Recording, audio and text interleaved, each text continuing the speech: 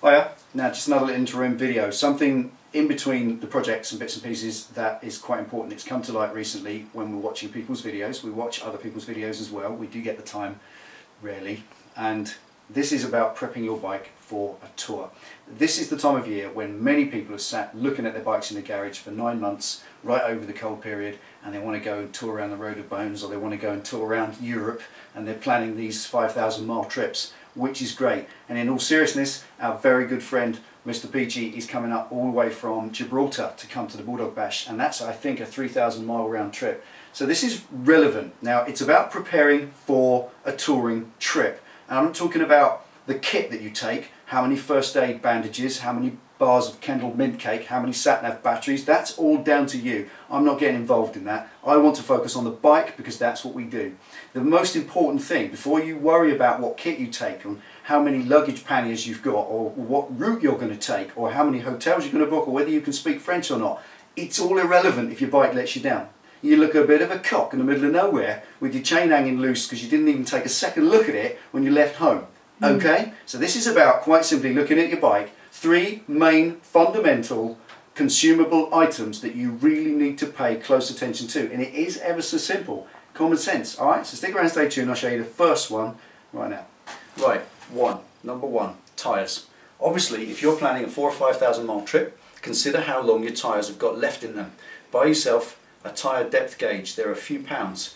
Alternatively, just use your common sense. You've got wear bars, they give you a millimetre. If you're planning, you should know roughly from a tyre how many miles you're going to get.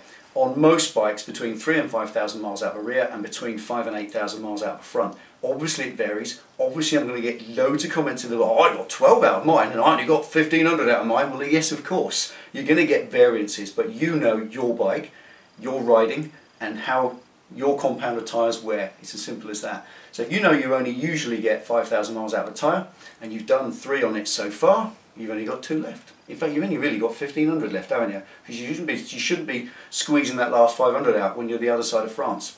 Also, it gives you scope to expand your journey, to expand your tour, and it gives you flexibility to do what you want. So make sure you've got at least enough mileage plus 1,000 in your tyre. And that's easy enough to do, it really is. You're going to plan your trip, you're going to know roughly how many miles it is, and if in doubt, and you've got, like Penny's got here, a tyre that's only sort of 8 months old, it's done, I don't know, about 2,000–3,000 miles, that's fine, it's a good tyre. But if we were planning a 5,000 mile trip, I would put a new one on that, a brand new one. It doesn't matter if you put this one back on again when that new one's worn out. So go and do your 5,000 mile tour, come back, even if it's not worn out, get the last duds out of it, go and see the tyre fitter and put that one back on. You're not losing anything if you put a new tyre on. And it goes to the front as well. I would always suggest you change the tyres as a pair. Only really because the age of those tyres is then different if you've mixed them up, and I just don't like that. If you're planning a trip around Europe or a long touring trip, then obviously you've got the money to afford it, which means you shouldn't be skimping on things like tyres. They are your only contact with the planet, simple as that. So that's your tyres. Make sure you've got enough life in them to get you home. Yes, carry puncture kits. Yes, make sure you've got that. You might want to put that gel stuff in. You might want to, there's all kinds of other things, but all I'm talking about today is the amount of people I see who go touring and having to find somewhere in the middle of the Ukraine that sells tyres on a Sunday. Come on, think ahead, it's simple as that. Okay, let's get on number 2. Number 2, brake pads. Same principle as the tyres. Your brake pads, again, I've heard people in the middle of Europe with metal brake pads, metal to metal, trying to find themselves a way of getting some more. You can't rely on it. When you're outside of the UK or your home area, you're in a foreign country, you can't rely on it. So again, with brake pads, unless they're almost new, if you look in here, simple visual check, you've got all that nice pad material, that's fine. Also, if you service, maintain your bike, even if you don't physically service it yourself, even if you take it to a dealer or a shop to be serviced, you should know how old those brake pads are. If you bought a second-hand bike and you don't know, then try going through the service history, because quite often you'll find if you've got a big pile of receipts, as I got with the Tiger recently, you can go through them and you can find the receipt for the brake pads, and you can look how many miles ago it was. Often you might find it's longer than you think. So again, brake pads, if you have to put new ones in, you're not sure, if in doubt, swap them out. That's kind of a little bit of a phrase I hear quite a lot. If in doubt, swap them out. Stick some new ones in, keep the old ones if they've got a load of meat on them, and use them up later on when you've got more access to ready repairs. Okay, and the third and final one, right, finally, number 3. Number 3 is chain and sprockets. It ain't hard, is it? It's the same as the other two. Make sure you've got enough life in your chain and sprockets to get you through that planned distance that you intend to tour. Obviously, to check a chain, you grab it on the back of the sprocket and you pull it off the sprocket. And what you're looking for is for that chain not to come off the back of the sprocket any more than it takes to get a pencil in the gap. If you can get a pencil in that gap, that chain's knackered. It doesn't matter how far back the wheel's adjusted or how good it looks, it's irrelevant. If that sprocket is allowing the chain to move free of it, then it needs replacing. And it really, if you're planning a tour, thousands of miles, you should have enough money to put £100 chain and sprockets on the bike. You don't even have to pay that much. You can get them for half that if you really buy budget stuff. But again, it's your bike, it's your safety.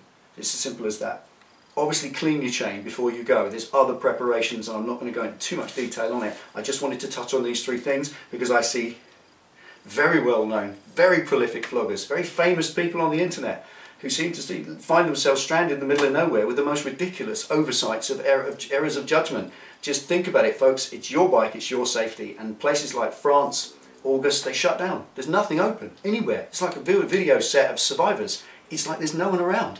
Even ice cream shops are shut. Nothing. You won't get anything for your bikes. And that is where you'll end up stranded with this catastrophic nightmare of getting your bike home. Recovery systems, recovery companies.